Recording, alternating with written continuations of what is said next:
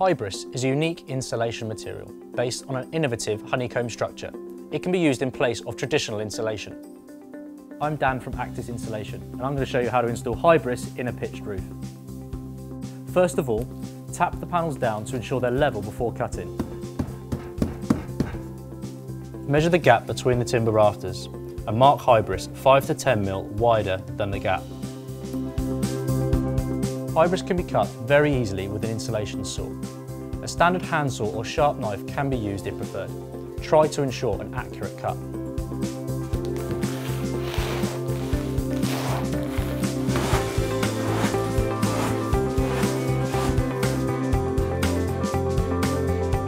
Packaging can be removed very easily using an ACTIS cutter. Hold both sides with a copper-coloured face and pull open the product.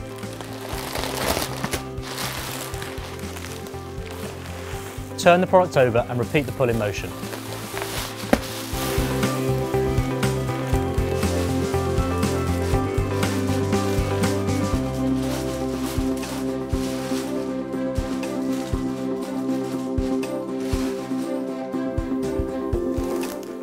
Take the second half of the panel and install the same way.